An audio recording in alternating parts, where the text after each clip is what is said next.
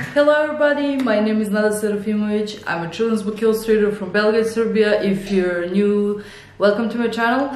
And this video is wrapping up and talking about what I did last year in 2020 and like my first attempts of being an author, but really in short, like framed parts of this video will be probably split by minutage here down below, and you can check all the parts if you're interested in a particular one. And why being a book author, full book author, writing and illustrating a book is so different than just illustrating it, which is what I learned so far is kind of an amazing difference. Stay tuned. First of all, I would like to thank everyone who purchased any book online, offline. To thank all of the support I got from my colleagues, from friends abroad, and in both abroad and in Serbia. And you can't believe my luck. I'm really blessed. It's such a small step, but I got pretty big support for it, and I can imagine nobody takes anything for granted that shouldn't take. And like say, yeah, my colleagues and friends should buy the book to support me. No, I'm not a person like that. I would rather give something as a gift than think, yeah, they should buy it. But they definitely proved me wrong, and some even childhood friends told me, yeah, I always admired you and I thought that you would be on this path. I still think this is a super small step into publishing, and that I can do always better with each next with every story that I come up with in the near future, hopefully in this year. Yeah, and let's after all the gratitude, as you can see, I'm shy. I'm really shy. I love thanking everyone, but I'm shy because I have to talk about myself.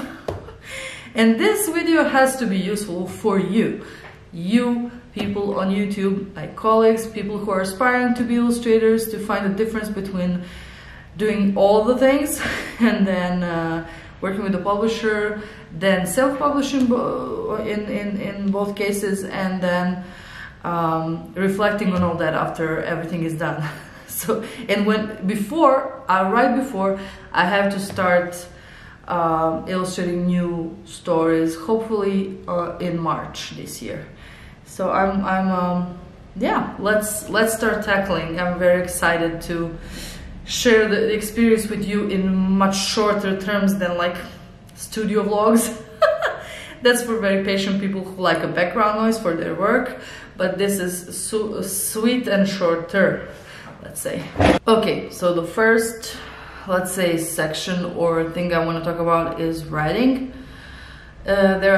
If you're a creative person, there must be something that's going on in your head all the time, right?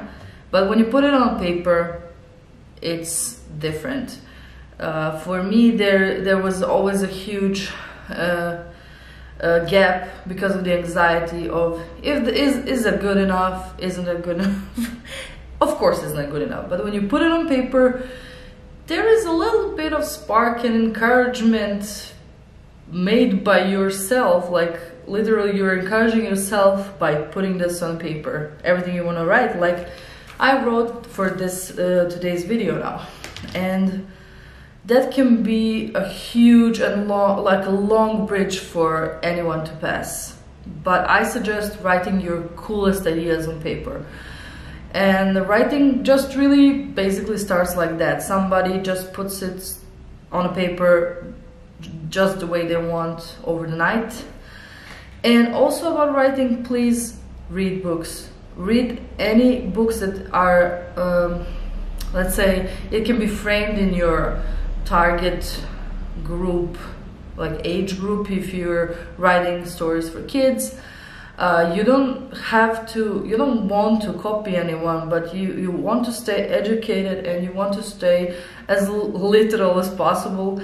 I don't know how to say, in Serbian we say biti pismen, što pismeni, što načitani, but as for English I would say read books. It's so essential and important, And over the years I read, you can imagine if somebody works on Fiverr like me, so many good and no good, average and bad manuscripts. I think it's intoxicating. I think it's really like intoxicating. It's toxic. It's bad for you to read bad literature. And if anyone has to do it, that's me, because that's how I survived over the last 10 years. Not only on Fiverr, but anywhere. Basically, you have to go through the manuscript or something that somebody thought about and he didn't read a book in his life. And then he suddenly wakes up and writes a book and he has some pocket money to spend. So that is a survival for someone like me when I was starting, and even after. I can put 5 people on, like, on the fingers of one hand, people who are rocking, like extremely good writers for kids, and they came to me with their stories, and I will never forget those stories. So that's kind of story that you want to aim, but those were extremely educated people and people who were engineering every sentence with every word. Not to put too much pressure on the writing, you have to put it all first on a paper, and then please do the rewriting if you can. For me, it's a problem to write in English, but I still did it. And then I have really had some huge, pretty cool grammar checking up to that. And if I put the sentence in the right way, because you can think like Serbian person and write in English, which is of course not good. I think there were like 1 or 2 sentences that were maybe more English is like this, but it wasn't a mistake. And the grammar, who knows? Who knows? I lost track of it because and the. It's, yeah, I think it's hard to write in a foreign language, but right now I'm just talking about writing and my example as for that matter. And as for rewriting, I think thinking about structure of the story, like beginning, middle, and the end. That is, especially for kids, that's pretty important, because if nothing else, they're used to the structure in, like, a Western civilization has a structure for stories that is literally 3 parts. In literature, when I was studying in Serbia, like going to school, there were so many more elements, like more like Shakespeare school, where you have 5 to 9 parts, where you either character stumbles upon something before the end of the story. There's just so many elements that you could use to make the story interesting, but keep the 3 parts clear for yourself so you know how to manipulate in between. As for artwork, I would suggest having thumbnails with even after just writing the story, right after, or if you're inspired while you're writing, make some thumbnail. Or if you're an illustrator, just do some thumbnails that will inspire a story. You can go from any let's say section where you're from, or where is your strongest spot, to your weakest spots. Like for me, it's definitely writing, but there are certain types of books where you really need thumbnails up front, where you need to imagine the book while you're writing, or right after, or even before. For illustrators, is often just starting with a single frame that they illustrate, and then they just make entire story around that which they illustrated freely. They didn't know what they were doing, but it can be super inspiring to get entire story around 1 or 2 frames, or even just a character sketch. I think that's very exciting when you know how to draw, or learning how to draw, and you love storytelling. I think that's a perfect marriage. It really goes together, really, but like visual storytelling and writing is just entire book, and it's wonderful. Big, huge thing. Okay. It says here, think in advance about translations and cover adaptations. For me, there was absolutely no way that I could get a publisher, and it happened. That's why I didn't. But the thing I went through to make the covers kind of cohesive, which I wanted. Not everybody wants, but I really wanted to do that. Really caused me trouble, and I will demonstrate why. Because my mom is expert in French literature, and she translated this to French.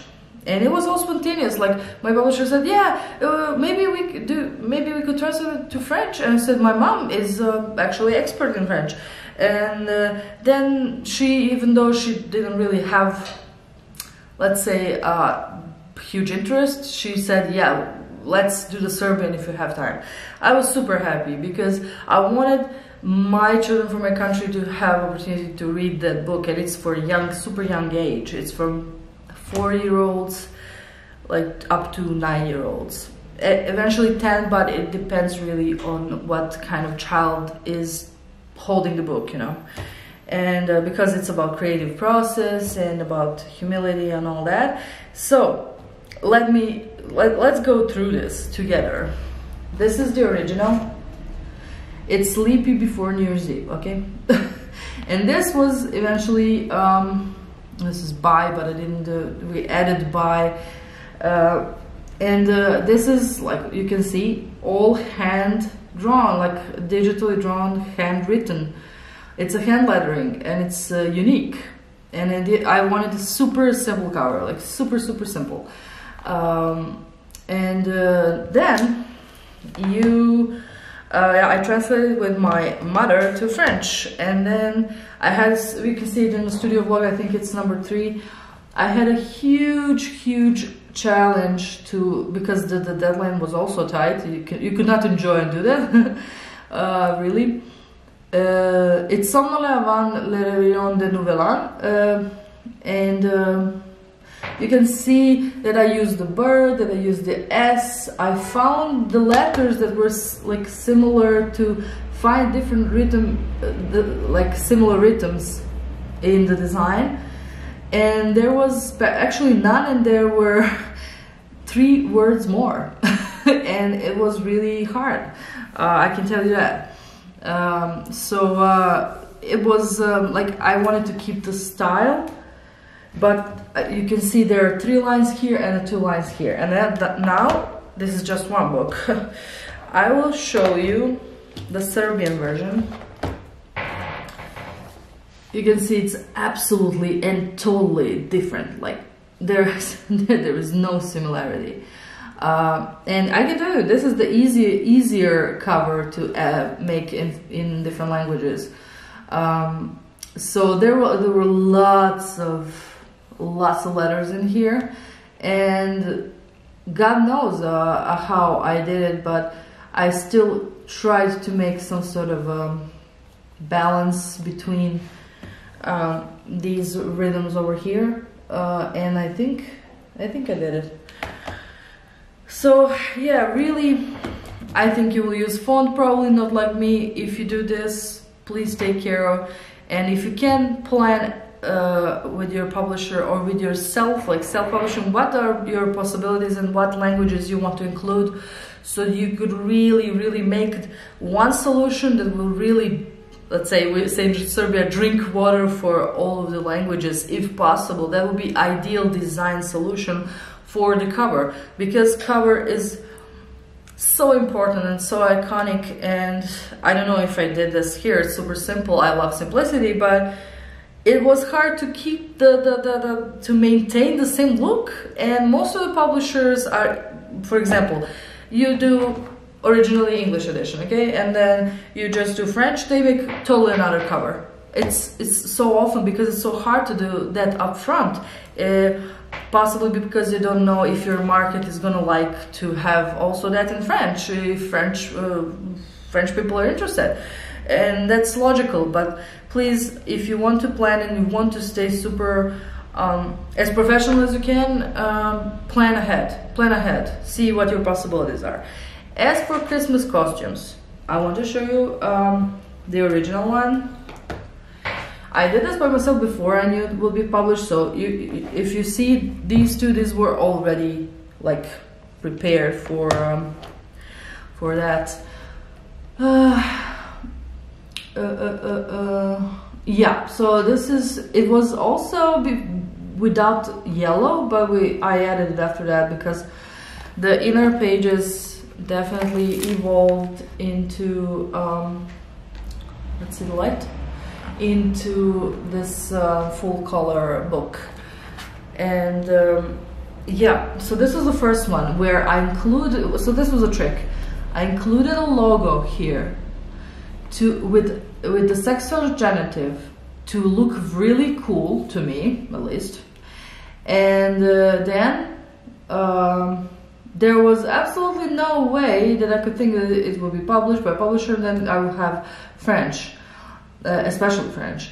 So you can see what I'm talking about right after this. So you see this one, look at this one.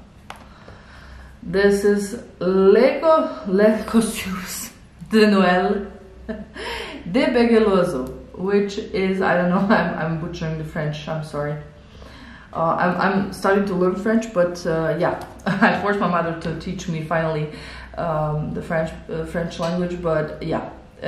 So you can see this was just like crazy brainstorming. And I didn't have much time. We needed cover files for the catalog for, let's say, announcement of new books and for approval for the publishers. So you will not go from the last page of the book, you will go from the cover for the catalog. So you can see I had to use the layout, but there was no way I could keep this logo over here. There was absolutely no way.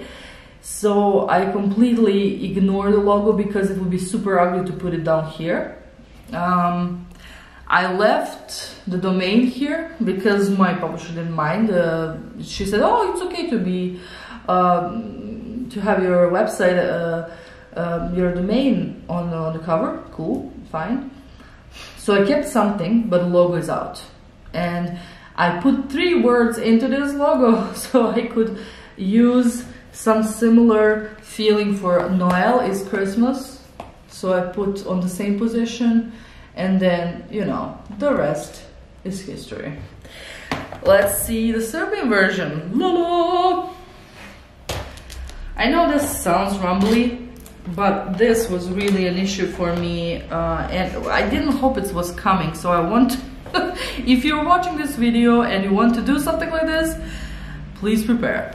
And then finally, the creepiest, honestly I say creepiest, maybe it's not a good word, but the creepiest moment where I'm doing the Cyrillics and I'm doing Božićni kostimi, which is super simple, and I made it practically, I changed the title here because I didn't want this to be BG Birdini. The bird is like the brand I came up with is basically in English. So I wanted to translate this to Cyrillics to, cover my eyes and don't look at it, but still to have a nice title for the book, and just ignores the sexual genitive that it was originally way cooler in English. And God knows, this is just a joke. This is not a real logo because it's beard. It sounds like beard, It's yeah, it should be Bege Ptica. Ptica is a bird, but it's changing of a brand if I do that. So I was struggling with this one.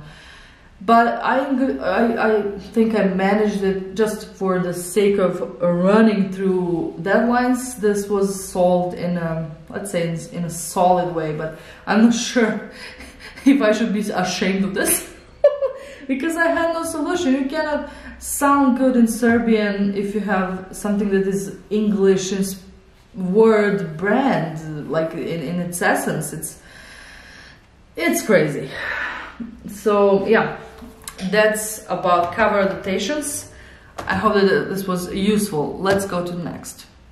Yeah, before I continue with some sort of thoughts and advices, tips for it, I wanted to go through the book and say This is the premium quality from Amazon. Yeah, I want to talk about printing in a way.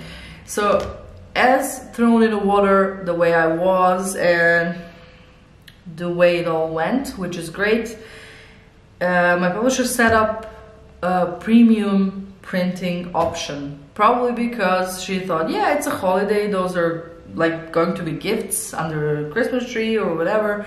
It should be premium quality. I can say, cover is honestly for print on demand, for Ingram, is pretty impressive. But inside, I'm not impressed at all. The colors are accurate, if I can say that. Still a little bit paler, which is normal for made paper. Paler than I definitely would want. And you can see here, it's just vibrant enough, I guess. And for premium quality, which is super expensive piece by piece, copy by copy already, this was insanely expensive. And I do not recommend premium for people who are publishing for the first time with anyone like me. I don't recommend it because I was sweating like just with the thought that someone would want to buy and then see that their wallet has to be empty after this. Maybe this is normal in US, but I saw many nice books for $5-6 complete price, and I will never say anything against it, you know.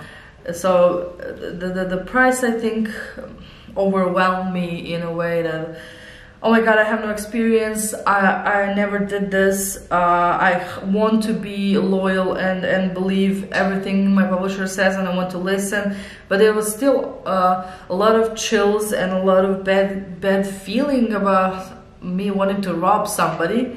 And people definitely don't know anything behind the price, so I always had to explain, this is just and this is just so many people don't know about print on demand. I knew about print on demand. People don't know about it, even though they are like illustrators. They don't know. Unless you use something, you don't know anything about it, I guess. So as for printing, I think my publisher will switch for next books and next season to standard printing. And I hope it will be like half of the price now, which is crazy. And it will be more decent even for author pieces. It will not be a value, because I need my physical portfolio, which you can see here is minimum of 2 books from every story and every language. And this already, when you see it as $13 print on demand per copy, this is already a bulk that somebody would think, oh, you're selling, like you're a criminal, or you're a criminal with books. So I can tell you, it's not easy, especially when you live in Serbia. Not going to comment more on that. Next phase after writing, thumbnailing, sketching, I would say check your manuscript and illustrations and try to think, what would your ideal reader and the worst reader think about it? Just be super critical and super flattering at the same time, or separately in 2 phases when you think about it. It's a mental process that will help you not brag or not brag about anything, or feel like you're extremely criticized by a publisher who sees something that is like, wow, it's visible, this has to be changed. So if you can think as a reader and put yourself, in my case, into 4, 5, 6-year-old girl or a boy that is looking at these illustrations and text, and if it's you can go page by page, if it's understandable enough, if it's good enough for them to read, if it's useful, if maybe there's too much text, or you need few more words on some other pages to be super clear what you want to say, because some simple sentences are, I would say, easiest to put many interpretations on, and for kids I don't think that's good, because they're not still able to. They're starting to learn that, and then until the end of their lives to until they're old to be interested in interpretation of the same thing by many other many people they will meet in their life, and even through books. If you read Nietzsche, and if you read after that Schopenhauer, and then after that you read Hegel, you'll see that they're talking about life but in totally different ways. So simple sentences have to be double checked, I guess, because you don't think about it, you just think, oh yeah, that's it, because you think that way. But in a literal sense, I think double checking is really welcome. Then after that phase, even give to someone who is that age, that ideal reader of yours, or try to put yourself in a shell and go back in time and say, okay, I'm a 4 or 5 year old and I'm looking at this and I'm reading this. After that, I would start probably coloring, looking for a publisher, doing something to probably pre-marketing the book, if you're really sure about it, believe in it in a way, and then you want to publish it. Okay, what did I write here next? Work in phases. I'm already kind of setting up in compartments and in phases, but definitely set yourself a deadline, that's one, and two, put your clear phases on a paper, on your wall, and then don't wait for that to happen. Just make some approximate deadlines in between those phases, and like a final deadline that you don't want to go after for that project, and then work in between. If you need one day, if you finish something faster, you have one more day for next phase. If you don't need that day, that was like planned, like how to say? Sorry.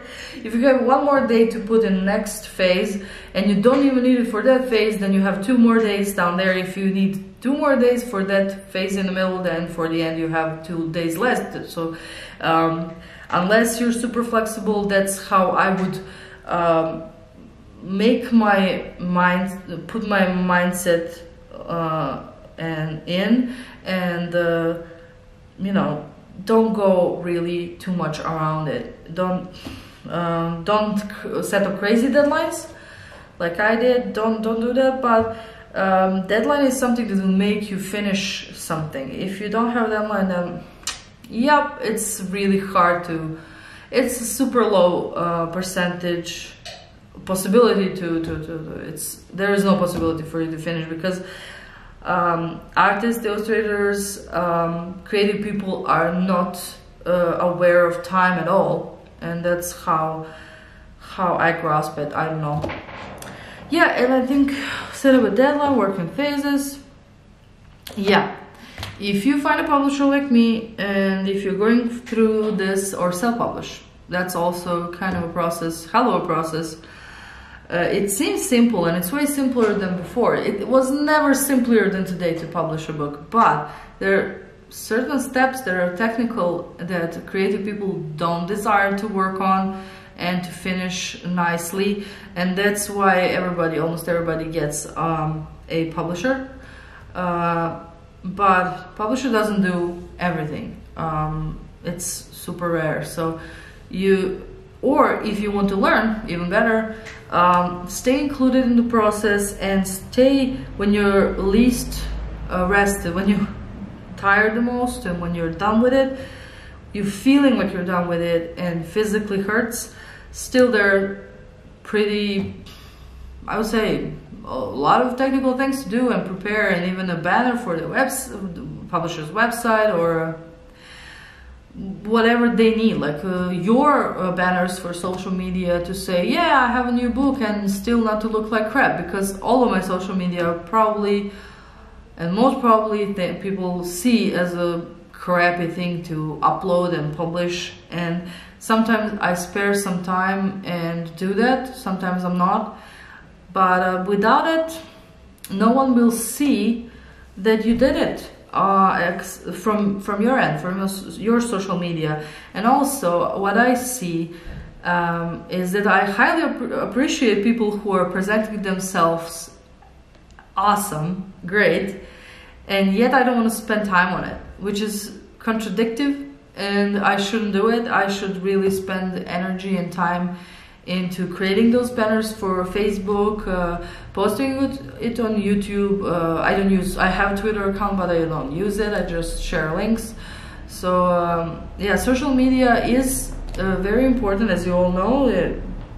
I don't have to repeat that a few times in the video, but as I'm talking about myself as well, at the same time giving some sort of tips and review on this experience, it is so much different to do something just for yourself and to publish. It is also very different to just illustrate somebody's story, because, you know, I'm feeling like behind a curtain when I get a manuscript, and maybe I shouldn't, but when somebody takes the responsibility on themselves and say, I wrote this, then I just illustrated it.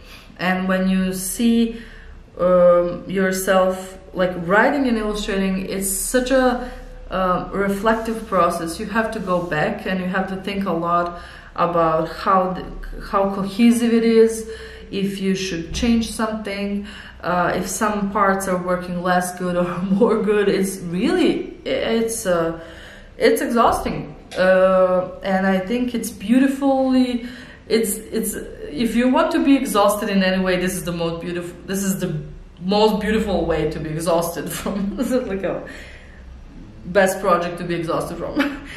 But it's still exhausting, so be prepared at the end to have the patience. Do not underestimate anyone's advice, especially publishers, editors. Just take everything you can from them, learn anything you can from them, and then I guess my next books will be challenges as well, but they will be a little bit easier when you went through entire process once. In this case, twice in 3 languages. But this is just, let's say, a first attempt. And yeah, I wish you all the best. I wish you absolute all the best. Please create in 2021 or any year that you're watching this video. Please write some stories that are wonderful for kids to have on their bedtime, for the bedtime stories, to hug their favorite plush toy before they sleep and listen for their parents reading to them, remembering some of them, and then when they learn how to read, open the book again, and hopefully, if they really like the books that you have written and illustrated and published, they will pass it on to their kids. Even nowadays we have ebooks. Even if the physical book is not in a good condition, they will still have that title. They will remember it, and I think you can really try. You don't have to, but you can try to take this life and turn it into opportunity and into projects that you really love, even if you think you can't. You can always try to do that. Thank you so much. If you are anyhow interested into my future processes, I will film working on every and each story in the future. And the first one I'm starting from next week, which is not Baby Bird series, which is a warm-up for real traditional painting techniques like gouache. And this is a story I have under my belt for 6 years, in my notebook, and I really want you to take a look. I think it will be beautiful to film because it's not digital, it's traditional, and it starts from like very next video. I'm already filming some footage to have like frames with me painting and talking a little bit about it, and from hopefully March, April, I'll start working on new stories in this series, which will be super comfortable, because this one that I paint right now in gouache is really a challenge, and I'll tell you about it in my next video. So thank you for watching. Thank you if you bought my books. Thank you if you're in any case interested in what I was talking about, and thank you YouTube community for having me, finally getting back so much that I got from you years ago, and YouTube is incredible platform and community for learning. So please post, publish, film everything you know, everything you can teach us, and we can learn and grow together. Thank you, bye.